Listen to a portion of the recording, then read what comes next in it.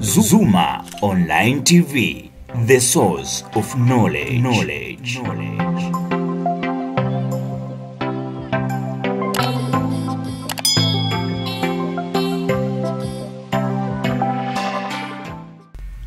Ujambo mtazamaji wa Zuma Online TV, karibu tena katika mfululizo wetu mzuri wa mafunzo unaoendelea hapa Zuma Online TV. Mimi ni Steve Mulaki na leo nitakufundisha jambo muhimu sana ambalo naamini linaweza likawa ni changamoto kubwa sana kwa baadhi ya watu ambao wanapenda kufanya masuala ya editing. Leo nitakutofautishia ama nitakupa tofauti 5 muhimu ambazo zinapatikana kwenye programu mbili tofauti. Programu ya kwanza ikiwa ni Adobe Premiere CC 2015 na programu ya pili ikiwa ni Adobe Premiere CC 2019. Mambo 5 muhimu ambayo yanatofautiana kwenye programu hizo. Ili kama utakuwa umekutana na 2015 basi inakuwa ni rahisi kwako wewe kufanya kazi, lakini pia ukikutana na 2019 pia inakuwa ni rahisi kwako wewe kufanya kazi. Hapa nilipo niko na programu mbili. Ya kwanza ninayo hii hapa ambayo ni Adobe Premiere Pro CC 2015, lakini ya pili ninayo hii hapa ambayo ni Adobe Premiere Pro CC 2019. Sasa programu hizi mbili zinatofautiana. Nitakuonyesha tofauti yake kubwa iko kwenye maeneo gani. Tutaanza na hii 2019. Tofauti ya kwanza kabisa kati ya programu ya 2015 na 2019 ni namna ambavyo unaweza kufungua project mpya. Kwa mfano hapa nimeiklik tu 2019 ikafunguka hivi, haijanionyesha kitu chochote. Kwa hiyo na uwezo wa kuanza. Mara nyingi pia 2019 ndio vinavyokuwa. Kwa hiyo na uwezo wa kuanza kuweka project yangu mpya. Na kuja kwenye file new, file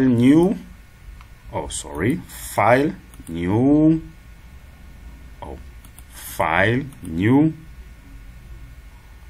project. Kwa hii inaniruhusu mimi kuset project yangu kwa kuja kwenye file new project. Lakini 2015 nilipoifungua tu tayari ikaniletea hii window ya project. Kwa hiyo napotaka kufungua project sina haja ya kuja kwenye file new project, badala yake nakuja tu kwenye new project na ikuta hapa mtazamaji. Kwa hiyo utaona kuna tofauti kati ya 2015 na 2019 kwenye swala la kufungua project mpya.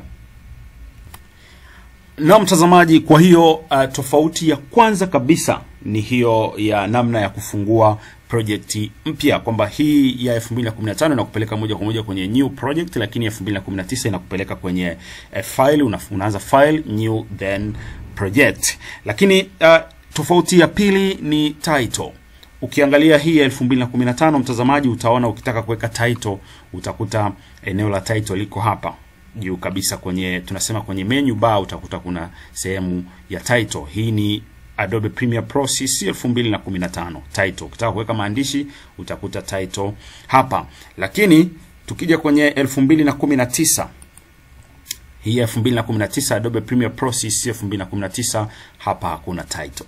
Kwa hiyo inaweza ikawa pia ni changamoto kwako wewe mtazamaji, ukitaka kama unatumia 2019 namna gani uweze kuweka title. Kwa hiyo ile 2015 unakuja kwenye title moja kwa moja, lakini hii ni lazima uje kwenye file, alafu utakuja kwenye new, utakuta kitu kinaitwa Legance title. Kwa hiyo ukiweka Legance title ni sawa na kule mtu anayetumia 2015 akienda kwenye title moja kwa moja pale anapata hizo title ambazo anazitaka. Hiyo ni tofauti ya pili kati ya CC 2015 na CC 2019. Tofauti ya tatu mtazamaji ni kwenye tools ambazo ama vile vifaa ambavyo vinatumika kwenye swala zima la title. Tutaweka hapa, utaona mfano. Kwa mfano kwenye 2019, nianze na 2015. Kwenye 2015 nikisema title, new title, default style mfano, nikaweka title, utaona hizi tools zote ziko hapa. Yaani tools ziko hapa, vitu vyote vinaonekana. Title style iko hapa, halafu title properties iko kwa hapa. Mtazamaji, hii ya 2019 unapokuja kwenye file new Legance title, una rename kama kawaida, unaweka okay. inaweza isikuletee zile properties pamoja na zile tools ambazo zinatumika kwenye swala zima la kuedit. Sasa endapo itatokea hivyo, kwa sababu kuna wakati inaweza ikakuletea, kuna wakati ambao inaweza isikuletee. Mara nyingi sana ya 2019 ndio inaweza kuwa na tabia hiyo ya kutokuletea hizo tools. Mahali ambapo unaweza ukazipata hizo tools ni utakuja hapa kwenye sehemu hii ya juu kabisa, uta right click, alafu utapata zile tools. Tools muhimu ni hizi 4 unazoziona hapa. Tools, style, action and properties. Nitaziweka, utaona. Kwa mfano nikiweka tools, utaona tools zangu zimerudi hapa. Nita right click tena, nitaweka style, utaona style zimekuja hapa.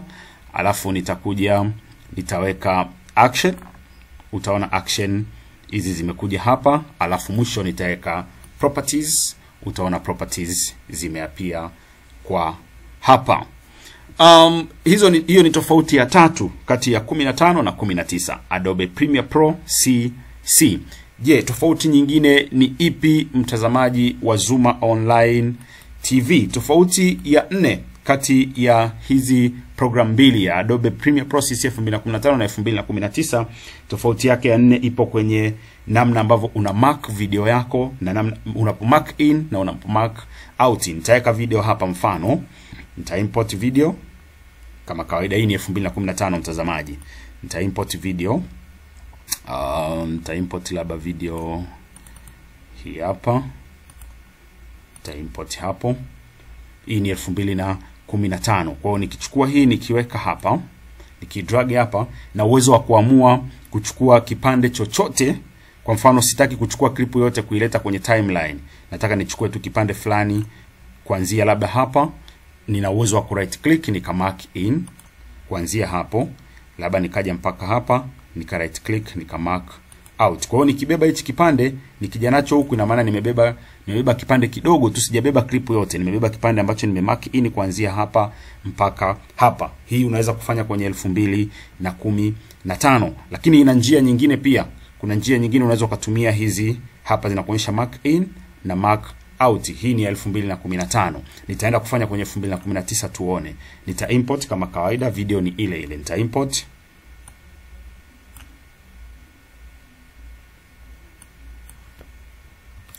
Kwa nita import video ile ile ambayo nimeimport kwenye 2015. Utaona nimeimport hapo. Yes, nitaibeba, nitaweka kwenye source kama nilivyofanya kule. Labda nataka kuchukua kipande kidogo kama nilivyofanya kule. Niki right click hapa mtazamaji, hainiruhusu kufanya chochote. Yani hapa nilipo na right click, lakini ili niweze ku mark in kama nilivyofanya kwenye 2015, lakini haitaki. Kwa hiyo yenyewe haitaki u right click hapa ili uweze ku mark in. Badala yake, badala ya ku right click, utakuja moja kwa moja kwenye hizi point hapa, uta mark in, alafu utaenda paka sehemu ambayo unataka, utabonyeza hii hapa mark out. Then utabeba tu kama kawaida ile ambayo unaitaka, utakuja nayo utaiweka kwenye timeline hapo chini. Kwa hiyo tofauti kubwa kati ya 2015 na 2019 ni kwamba ile 2015, hii ya 2015 una uwezo wa kumark in kwa kupitia hapa uki right click unapata hizi option. Lakini unapokuja kwenye hii ya 2019 unapojaribu ku right click hapa, haitaki kukuletea hizo option ambazo unatakiwa kuzipata. Hiyo ni tofauti nyingine kati ya 2015 na 2019. Tofauti nyingine iliyopo kati ya 2015 na 2019 ni kwa upande wa graphics. 2015 mtazamaji, utaona hata menu yake hapa, hii menu hapa ni chache. Hatuna menu ya graphics hapa kwenye hii 2015. Lakini unapokuja kwenye 2019, hii unayoiona sasa hivi, kuna menu ya graphics hapa ambayo nikikliki itaniletea graphics ambazo tayari zimesha designiwa. Kwa kazi yangu kubwa mimi ni kuja kufeed vile vitu ambavyo ninavitaka. Hapa imeniletea graphics ambazo na uwezo wa kufeed chochote ambacho mimi ninakitaka. Kwa mfano, inawezekana nataka nitengeneze template ya news. Nikija hapa nikisearch news template, utaona ziko template hapa zimeshatengenezwa za news ambazo mimi na uwezo wa kuja kuzifeed tu nikajaza maandishi yangu. Kwa mfano hapa unaona pameandikwa the spin, lakini mimi na uwezo wa kuja kuandika hapa kwa mfano chombo changu hapa labda Zuma News, na uwezo wa kuja kufanya hivyo. Hizi zote zimesha designiwa kwa ajili ya matumizi, ni graphics ambazo tayari zimedesigniwa. Wewe una uwezo wa kufeed chochote ambacho unakihitaji wewe binafsi. Na mtazamaji wa Zuma Online TV, nikushukuru kwa kuwa pamoja na mimi. Naamini umejifunza vitu vitano ambavyo vinatofautiana kati ya 2015 na 2019. Sasa hivi una maamuzi ya kuamua sasa utumie programu gani ni nzuri zaidi, ama ni version gani ambayo itakufaa kwa matumizi yako wewe mwenyewe. Mimi naitwa Steve Molaki. Hadi wakati mwingine, na kushukuru sana. Cha muhimu na cha msingi, usiache kusubscribe na kubonyeza kengele ili uweze kupata kila ambacho nakiweka kwenye Zuma Online TV. Asante. Till next time. Zuma Online TV, the source of knowledge.